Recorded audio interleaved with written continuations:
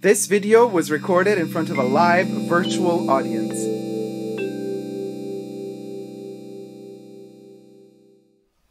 Hi everybody, Dacob here. Welcome back to the Fashion Bunker. Today we will be reviewing the Chanel Cruise Collection 2021/2022, dedicated to the relationship, friendship between Coco Chanel and Jean Cocteau. Jean Cocteau being a very interesting playwright, author, poet, painter, artist, sketcher, drawer, and film director. So he had a strong relationship with Chanel, and very fascinating. I always, there's this, one of these biggest myths of the unity between between Jean Cocteau and Coco Chanel is that, and the Chanel brand is never going to tell you this, but one of the biggest stories, biggest alleged mysteries and most beautifully poetic reasons to her double C logo is that Cocteau, being the artist that he is, gifted it to her as a symbol of their friendship and unity, because Coco Chanel funded and subsidized a lot of his theater pieces before he was famous, before he had any money. She would go to the theaters, say, here's the money, produce his piece, don't tell him I gave you the money. I don't want him to feel guilty or obliged or bad in any way. Jean Cocteau was gay, which, there you go, debunked the theory that she was homophobe. She was not. Cocteau gifted her the double C, allegedly, stating that this is the love that he had for her and appreciation he had for her and their friendship. One C being Coco, and the other one Cocteau. Coco and Cocteau together. Before we get to the fashion show review, if you haven't already but do like my content, thumb up this video and subscribe to my channel here on YouTube. You can also push the join button next to the subscription button and become a member today. Gain access to extra perks. You can also join me on Patreon, Super Dacob all spelled together there as well. Thank you so much to all my members and patrons who have already pledged. And thank you to all my co-reviewers of the fashion show who are live with me in the chats right now as we gear up to review the cruise collection, because this video is being filmed live in front of a virtual audience. So, the fashion show itself, just to give you a little bit of a background before we get to the fashion show, I have my little cards prepared here. So, I will butcher this name in French. I do apologize ahead of time. Quartier des Lumières. Okay, that is they call it a place of history. And this is the setting to the fashion show. It was shot in the Quartier des Lumières. Now, let me read a bit of this Quartier des Lumières first. Now a major venue in the Provence, the Quartier des Lumières site is located at the foot of the village of Les Baux de Provence, or Les Baux or Les Baux de Provence. Sorry for butchering it. In the heart of the Alpilles, in a place filled with mystery, the Val d'Enfer. 2,000 years ago, the formation of stone. It is a stone formation where stone would be excavated from to build buildings and houses. Also known as the Stone of the South, Le Baux, sorry again for butchering the name, Le Baux stone is a slightly calcareous limestone, fine-grained and usually white or blonde in color. The area's characteristically white limestone blocks are easily worked and were used to build Glanum, the medieval village of Les Baux de Provence, and for the construction of the castle of Les Baux. The results from the compaction of calcium carbonate on calcareous sand. Marine fossils have been found in the rock. 1800, so in the 1800s, opening of the quarry at Les Grands Fonds. Industrial developments led to the construction of many buildings which required large quantities of stone in the 1800s. So Fontvieille, the neighboring village of Les Baux, benefited greatly from the growing demand for the stone at this time, as its white stone was said to be of better quality than Les Baux stone. However, the number of quarries in operation in Les Baux at this time attest to the town's increased production. One such quarry was Les Grands Fonds, known today as Les Quartiers des Lumières. In 1821, a red mineral was discovered in the quarries. It was used for the extraction of aluminium and named bauxite after the name of the neighboring commune of Les Baux-de-Provence. Sorry again for butchering the names. In 1935, the quarry closed. Following the First World War, the demand for stone for construction purposes declined. New building materials such as steel and concrete emerged. More economical than stone, these new materials threatened the future of stone quarries. The quarry was eventually forced to close. This is the quarry where the fashion show is going to take place, the Chanel fashion show that we're going to review now. So I'm reading to you the history of it and trying to understand how does it connect to the Chanel cruise collection. In 1959, a new artistic vocation. The Carrier were the muse, decor, inspiration, and setting for their creative works. Dante saw the site as the ideal setting for the plot of his divine comedy, La Divina Commedia, from Dante Alighieri. And it was here that Gounod created his opera Mireille. In 1959, and here we get to the point, Jean Cocteau decided to film the Testament of Orpheus on the site. Entranced by the beauty of the place and the surrounding environment, the Testament of Orpheus is a poetic escapade at the center of Cocteau's thinking between a dreamlike world and somnolence. This is what his aesthetic is all about, always. Also in his drawings, he's like outlined drawings. It's very simplistic. I love Cocteau's drawings, by the way. So Cocteau filmed a movie in 1959 in the quarry. The site was further transformed, also in 1959, through the creation of a new project inspired by the ideas of Joseph Svoboda, scenographer of the second half of the 20th century. This project was designed to enhance the space. It was decided that the huge rock walls of the quarry would form the backdrop for a sound and light show, which we are also going to see during the fashion show soon. In 2012, the Culture Spaces delegatee of the site, the town of Baux-de-Provence, entrusted Culture Spaces with the management of the quarry as part of the public service concession agreement. Named Le Carrier de Lumière, Culture Spaces has developed a unique and innovative concept for the site. Amiex's art and music immersive experience, Le Carrier de Lumière, opened in March with the exhibition Gauguin, Van Gogh, Painters in Color, directed by Gianfranco Iannuzzi, Renato Gatto, and Massimiliano Siccardi. Every year since the opening in 2012, the Carrier de Lumière holds an immersive digital exhibition devoted to a major artist, produced by Culture Spaces and directed by Gianfranco Iannuzzi, Renato Gatto, and Massimiliano Siccardi.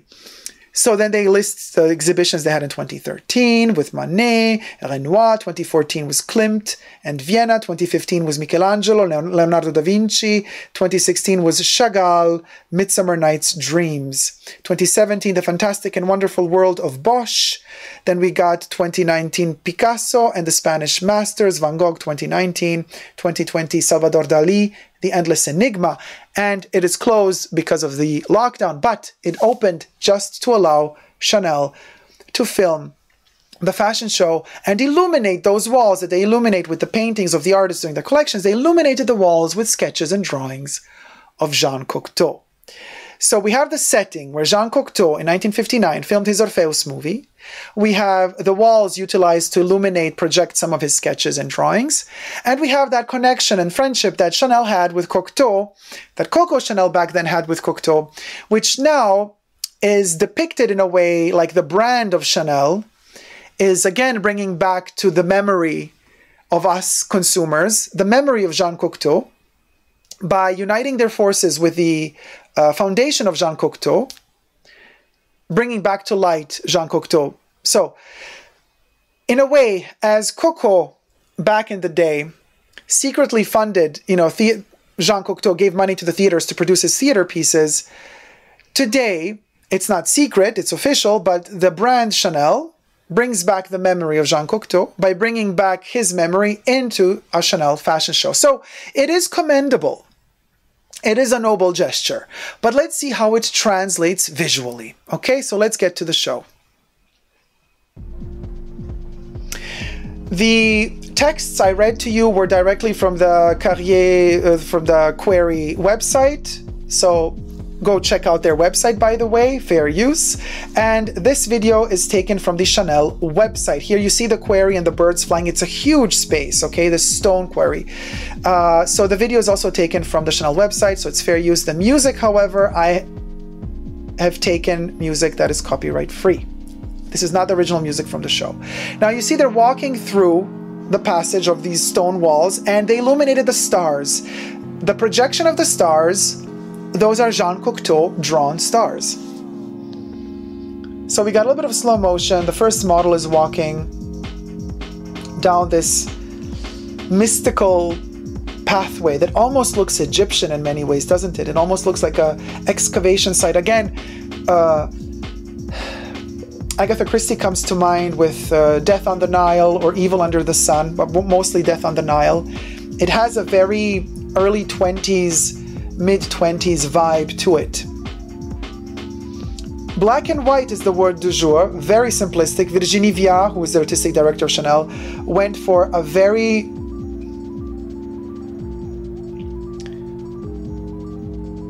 simple design, I want to say, when it comes to color choices for now. Let's see how it goes on. This particular dress that just went down the runway with the V-cut, not very body encompassing. Here you have some more details of Cocteau's drawings on that little mini skirt, which was here stars and squares and geometric shapes on the black mini skirt. We had black geometric shapes on white mini skirt. Now we have pants with drawings. Some of these are Cocteau inspired, some are not. Obviously the Chanel burst of stars is not Cocteau, but they're blending Cocteau design with Chanel aesthetic.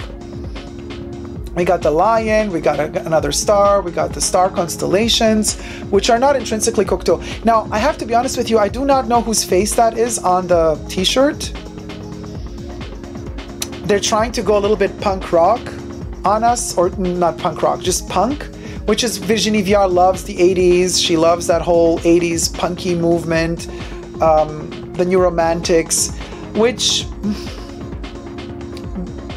doesn't always suit Chanel in the right way, especially not if you're doing a tribute to Cocteau and Chanel. Like, how does that blend in? Cocteau was there you have the stars projected. Those are drawings by Cocteau, by the way. So Cocteau was subversive and innovative in a way, and so was Coco Chanel, but for their time. So if they were alive today, they would be subversive for today's standards.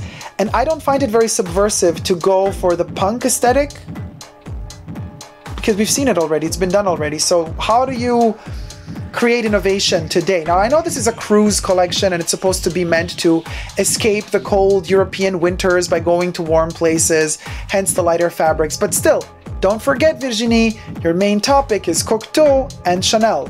So how are we implementing? Okay, you're shooting the fashion show at a place where Cocteau in 1959 shot a movie.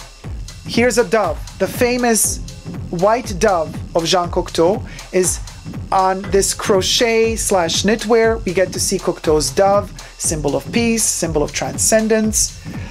But how do you implement that dove within the clothing, within a collection by Chanel?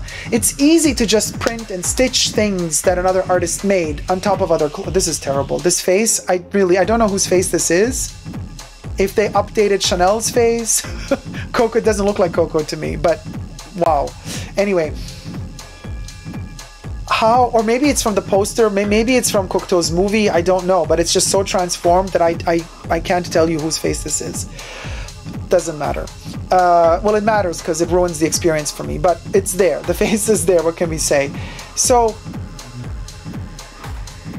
you know, all of these drawings and all of the artistry and masterfulness of Cocteau's art, how do you put that into a Chanel collection and make it relevant, make it interesting?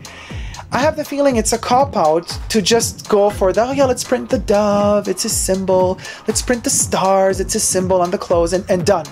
Because like I have the feeling that's how far they went. This is a beautiful, breathtaking setting for this collection. It's breathtaking, okay? The clothes are super simple, stripped down. Actually, this dress in particular, it has, you see the doves and the stars embroidered into the dress, almost like we're going in direction haute couture, almost. Really beautiful. But this is just when you layer an artist's work on top of a designer's work, but there's no real interaction. You see, that's why I was really pressing on that point before, telling you that it is said that Jean Cocteau created the double C for Chanel. You see, that's when an artist and a designer's genius merge and something beautiful is born, something new is born. Like that double C logo is its own thing. It's strong, it has a life of its own. That's when a collaboration is right. This here is like saying, okay, we've got Chanel clothes, let's put some prints of Cocteau on top of them. And that's it. You see what I mean? It ends there. It doesn't, there's no cathartic process. There's no catharsis. There is no transformation. It doesn't take me to a new place. I'm happy that they're paying tribute and homage to one of my favorite artists, which is Jean Cocteau, and I'm thrilled to see his doves and his stars on the Chanel clothing. Yes, it's great to bring his memory back into life, but how are you contributing to furthering the conversation between this historic conversation led between Chanel and Cocteau, between Coco and Cocteau? How do we bring it further? And here, thus far, I don't have the impression that they are giving me something new, that they're giving me something, that they're showing me a new facet of the relationship between Cocteau and Chanel, because that's what I was expecting. You're finally making, even Karl Lagerfeld never dared touch the Cocteau and Coco friendship. He never went there because it's a very complex thing. So Virginie went there. Okay, go there, but then what do I learn from this? What do I get from this that I haven't gotten before? Thus far, nothing. This is an interesting print of classic Chanel details like the camellia, probably the gardenia, there's some chains, there's some starbursts, blended in with maybe some white doves by Cocteau. So it's an interesting pattern, very flashy, you know, and this is the seasonal print. It's the AOP, the all over print of the season. They have one every season. So if you're into black and white, sketchy type of, like a sketch type of look, and you love flashing the logo, then you know that's for you. But again, it doesn't further our conversation and the relationship between Coco and Cocteau. These flowy gowns and dresses and muumuus seem super comfortable, super fresh. Interesting that Bruno Pavlovsky, the head of Chanel, complained about Yves Saint Laurent. Yes, he officially complained about Yves Saint Laurent copying their tweeds, and he was very disappointed by it. Interesting that he said that, and then just a couple of days after that, we see these Yves Saint Laurent inspired muumuus on the Chanel runway. So I'm like, you're complaining about Yves Saint Laurent copying Chanel, but then Chanel is letting Yves Saint Laurent styled muumuus run down the runway, like 70s inspired. So I'm like, don't preach if you can't, be on the beach. Just saying, the crochet is always beautiful. Now, crochet is something that Chanel actually utilized from time to time. Not as much as, we're used to seeing from Dolce & Gabbana in the 90s, but it's beautiful when done well. I do believe that Chanel would do it well. I would need to touch the fabrics to see them, to actually give a verdict on these knits/crochets. Could be something new for Chanel because they haven't done it in a long while to this extent. Like almost every piece in this segment of the runway has that crocheted bit, kind of like capes and little bolero style things. Why not? I like a good crochet that reveals a little bit of skin and creates a shading effect on the body. I'm all for that.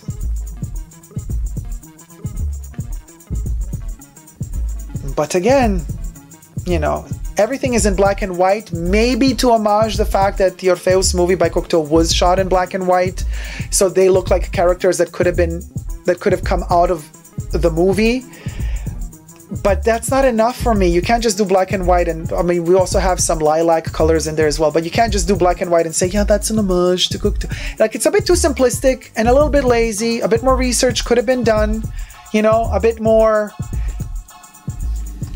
It's a beautiful collection. You see it all together. Look, it's all like the same color palette. Easy, simple.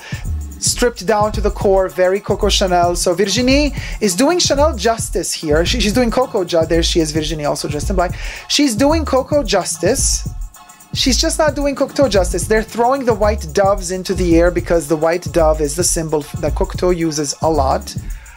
So that's a beautiful gesture for peace and yada yada. But that's the end of the show. With the Jean Cocteau Committee, with special thanks to the Jean Cocteau Committee, as Chanel says. So there was a contribution. Obviously, they're bringing back the memory of Cocteau. So this is the show, you guys. This is the show. What can I tell you? This is the show. I think from a Coco-esque point of view, some of the pieces are interesting, simple. If you got the budget for it, you're going to have some solid, conservative-looking outfit for your cruise collection. That's it. It ends there. It doesn't push the boundaries further. It doesn't teach us anything new that we haven't known. It might spark in some of y'all who maybe don't know who Jean Cocteau is, and then this might spark an interest for you to get to know more about Jean Cocteau, to read about Jean Cocteau. Jean Cocteau, one of my favorite short theater pieces that he wrote is called The Human Voice. And The Human Voice, I am obsessed with The Human Voice for several reasons. Now, if you're going to talk about Cocteau, when he did The Human Voice, Chanel was still alive. I'm sure she went to the theater to see it. Now, this is something that I would have started from this point if I were to make a Chanel Cocteau collection, because The Human Voice is a story about this woman. It's all in her bedroom. And she's desperate. Her man is not calling her. He's leaving her. She knows that he's with another woman, but she's still hopeful that he's going to come back to her. And she hasn't been out of bed for days. Her windows are closed, shut. There's no light filtering through. She's a mess. And she's living for that phone to ring. This was way before smartphones. So it's a real phone, you know, the twirly phone.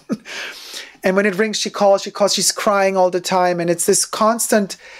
It's the human voice. It's a monologue. It's just her talking to him, begging him, begging him. She's reducing herself. She's stripping herself of any dignity she had left for an ounce of love in return from him. That's the power of Jean Cocteau. Fellini portrayed Anna Magnani, my favorite actress of all time. Even though she's passed away, Anna Magnani is still at the top. There's nobody on top of Anna Magnani for me. She portrayed the female character in the monologue in The Human Voice. Fellini filmed her for a series called Amore, Love. Check that out. She is incredible.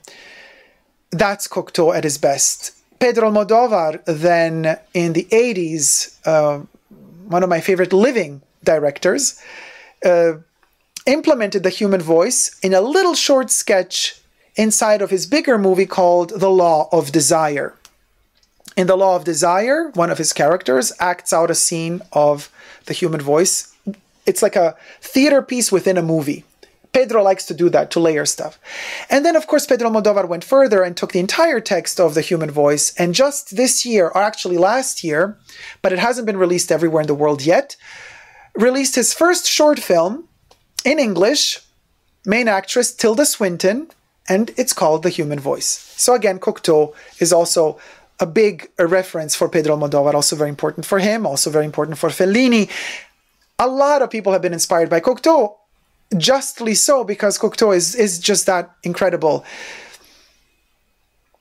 So we also have Rainer Werner Fassbinder, who his last movie before he passed away was called Querelle. Querelle. Now we have Genet. It's a different novel, but Cocteau, the style and aesthetic of Cocteau's Desire is also portrayed through, because also Jean Genet is also quite inspired by Cocteau. So I could talk about Cocteau forever, right? So when I see a collection like this that just doesn't deliver a new conversation, doesn't deliver anything new to the table, I go like, oh, what a missed opportunity. You have all that money, you have all those funds, you have all those possibilities, and you have that huge extra added bonus, which is decades long friendship between Coco and Cocteau. And this is all you can come up with? Quite disappointing, Chanel. Take Cocteau out of the equation. The pieces on their own, some of them are, from a conservative standpoint, nice. They're lovely dresses. But that's it. Let me get to your comments. Dacob, my neighborhood local movie theater was also designed by Jean Cocteau. It is a tiny theater full of history, says MK. Oh, I would love to see it. Jesus says, cha, that collection almost put me to sleep. Thanks, Chanel, for the slight sedation. Mr. Phillips says, somehow it felt as if a few designers were working on this collection and they had to somehow combine punk into Jean Cocteau. I know, it's kind of... And that's because Virginie, she's all about that stuff. So, oh, and ELTS, keep it black and white so it's like cohesive. MK says, some prints were also very reminiscent of Castelbajac. So, MK, what you think are prints are not actually prints. They were knitted on the fabrics, and they are not reminiscent of Castelbajac because Cocteau comes before Castelbajac. So all of those patterns and prints, the star, the white dove, those are exact drawings and sketches of Jean Cocteau from the 20s, 30s, 40s, 50s. And 60s, so 50s. And so they just took them and put them onto clothes. So you could say Castelbajac in many ways is inspired by Cocteau. So Castelbajac's many designs and references work in a way that reference Cocteau. So in this respect, we cannot say that this Chanel collection is reminiscent of Castelbajac. Because it's not. It's Cocteau. It's quintessentially Cocteau. All of the drawings and all of the kind of sketches that were there were taken from the Cocteau archives. It just so happens that Castelbajac looks similar to Cocteau, not the other way around. Jack says they didn't really create anything. No, not really. Collection was fine, but completely unnecessary. And this is also an interesting point because it brings me to the point of saying it's not necessary because we were talking about sustainability and Chanel is pushing this whole concept of sustainability, of trying to be more sustainable. And in fact, let me tell you something about this collection that Bruno Pavlovsky said in an interview. They're trying to be more sustainable. And I keep saying this. Okay, they're trying to be more sustainable. They're recycling materials. But if you really want to be sustainable, boo, don't make 10 collections a year or 9 collections a year. 2 are enough. Winter, summer. You don't need 10 collections. So as long as you don't cut the amount of collections you're making every year, don't try to sell me that crap about being sustainable because you're not. Otherwise, you wouldn't be overproducing. But anyway, let's listen to the boss himself, Mr. Pavlovsky, talk about the sustainability, right?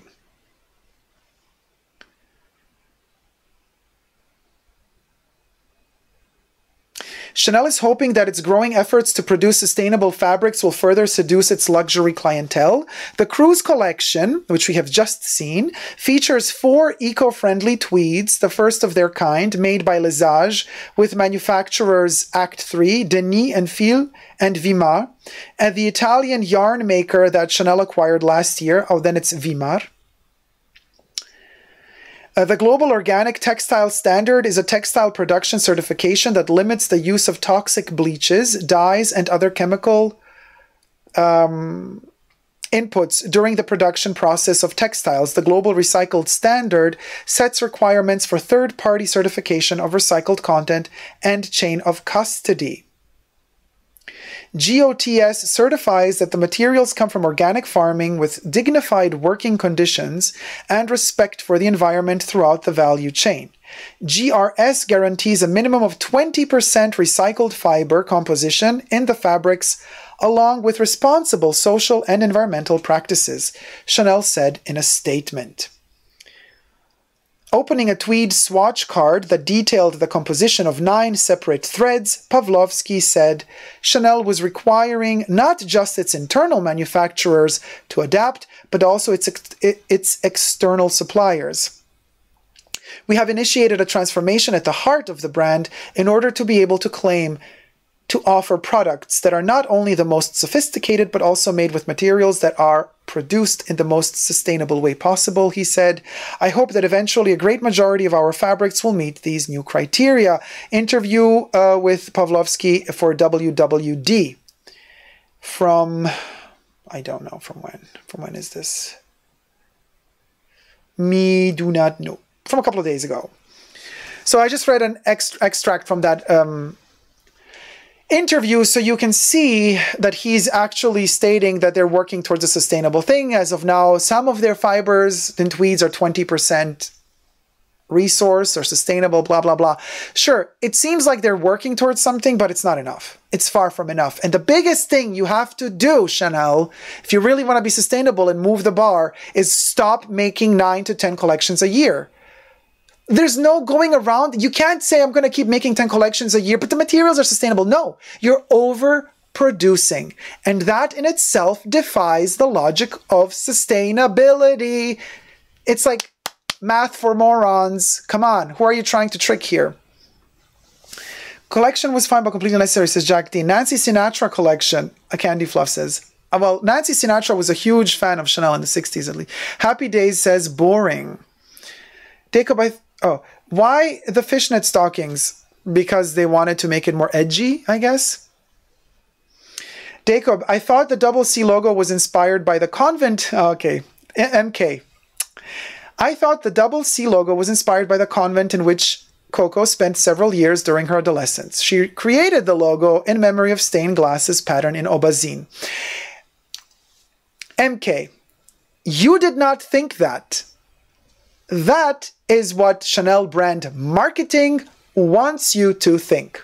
They've manipulated you to think that because they want you to think that. That is what Chanel is going to tell you. That the double C's come from Aubazine. That's what brand mark. That's how powerful it was. The entire phrasing of your sentence, you never mentioned that that the brand said that to you. They manipulated you into believing that that thought came from you. That's how powerful brand marketing is. Look at yours. Let me read your sentence again. You said, Dacob, I thought the double C logo was inspired by the convent in which she spent several years during her adolescence. She created the logo in memory of stained glasses pattern in Aubazine. Okay, what you should have said, let me say how, if the matrix doesn't mess with your mind, this is what you should have said. Dacob, Chanel wants us to believe that the double C logo was inspired by the convent in which she spent several years during her adolescence. Chanel, the brand, also states that she created the logo in memory of stained glasses pattern in Aubazine. Are we to believe that? That's how the comment should have been. You understand?